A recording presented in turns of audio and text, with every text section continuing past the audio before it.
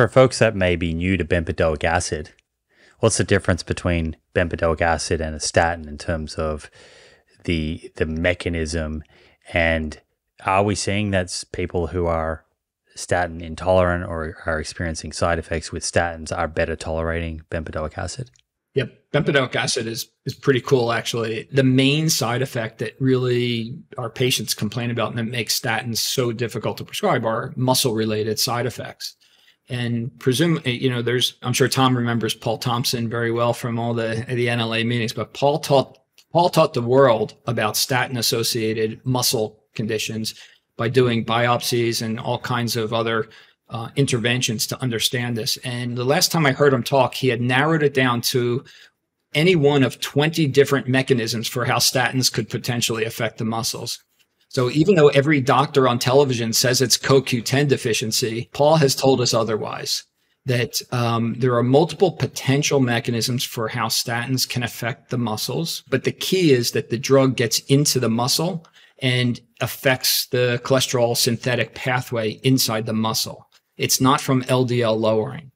And so bempedoic acid is a prodrug that you take by mouth that goes into the circulation, circulates everywhere, but because it's a prodrug, is only activated by an enzyme that's found in liver cells. It only gets turned on in the liver. And so inside the liver, it gets turned on and inhibits the cholesterol synthetic pathway in hepatocytes only. So it affects intrahepatic cholesterol, affects LDL receptor expression by hepatocytes, and lowers LDL cholesterol by a liver-specific mechanism sparing the muscles. And so it's another pathway. It's not very potent. So on average, you get about a 20% LDL cholesterol reduction and like a 15% ApoB reduction. But you don't get the hyperglycemia effect from statins, and you don't get the muscle side effects from statins. By a quick little aside, I do know Paul Thompson. He's a lifelong friend, and I cannot take a statin. I actually peed myoglobin into my urine, atorvastatin. So that's basically early rhabdo, and I recognized it and flushed my self with water and flushed it out right away. And every statin I took gave me severe muscle aches. But then I said, no big deal. I'll take ezetimibe. And I got the exact same muscle aches with ezetimibe as I did with the statins, although I didn't wait for myoglobin to show up in the urine. But I would always run into Paul at NLA meetings and AHA meetings and everything. So I actually went up to him. I said, Paul, what do you know about ezetimibe in myopathies and stuff? He goes, no, under no circumstances can that happen. And I said, but it happened to me. He goes, well, Tom, are you sure? There's a lot of things. I go, it was identical to the stat. And then 2 years later, I met him. He came up to me. He goes, Tom, you're right. We're seeing several reports of ezetimibe can cause not to the same extent as statins. So you never know.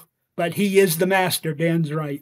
So for that reason, has bempedoic acid become more and more popular? And why would someone, who's starting lipid lowering therapy for the first time not just choose bempedoic acid over statins? Is this an accessibility issue? Is it cost? The niacin lesson and the CETP inhibitor lesson and the list goes on. The lidocaine lesson. Tom, do you remember the lidocaine and the CCU? I killed a lot of people with lidocaine and other antiarrhythmic drugs back in the 70s. We didn't know. Yeah, the thalidomide lesson. So we have numerous examples. The tripyranol lesson I just talked about. Yeah, numerous examples of how drugs which make sense physiologically should benefit us, and maybe even have some physiology biomarkers that suggest that they're beneficial, until you have good, strong clinical trial evidence supporting their use, should be reserved and maybe only brought out under special circumstances.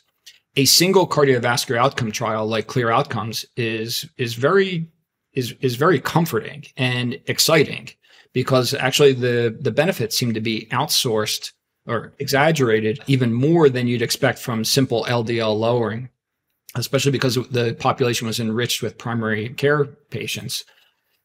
But one clinical trial versus over 30 cardiovascular outcome trials with statins, to me, is why when you look at like, well, what should I start with? Well, let's start with the class of drug that's been used in over 30 cardiovascular outcome trials that had positive outcomes. And we'll be more certain of the benefit. But that's not where I end up. That's just the starting point. And if need be, I'm happy to add the next drug. And most of my patients, it's not the sky's the limit. The next thing that they say is, well, sure, I want the same level of evidence and I want all the same benefits and I want all the same tolerability. But doc, I also don't want to spend a bunch of money. So you take the drugs that they basically give away for free to start. And that is statin drugs and ezetimibe. Those two classes are available as generic. And my insurance company, I have zero copay for either of those. Most of my patients will say the same, or it's very little.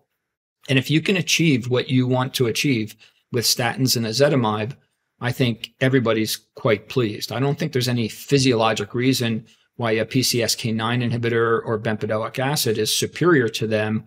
The benefit is LDL lowering. So try to achieve what you can with the free drugs that have been around for 38 and 24 years, respectively.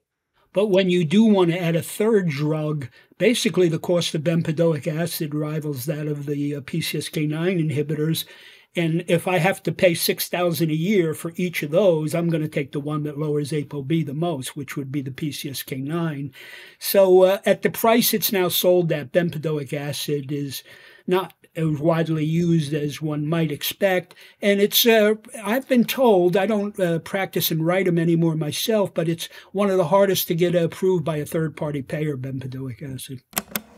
I recently ran my full labs through Function Health, and I have to say the results were eye-opening. Turns out my ApoB was higher than ideal, probably thanks to a little too much coconut yogurt. I also found out I was slightly low in copper, something that I would have never suspected without testing. On the flip side, my biological age came back 13.3 years younger than my actual age, a calculation based on the work of aging researcher Dr. Morgan Levine. So all in all, I've got a few tweaks to make to optimize my lipids and nutrient status, but overall my blood work says I'm doing pretty well. That's what I love about Function. You get access to over 160 biomarkers covering everything from hormones and inflammation to nutrients, toxins, cardiovascular risk, and more. And all your results are housed in one beautiful platform, all tracked over time. Once you get your results, you can make informed changes before small issues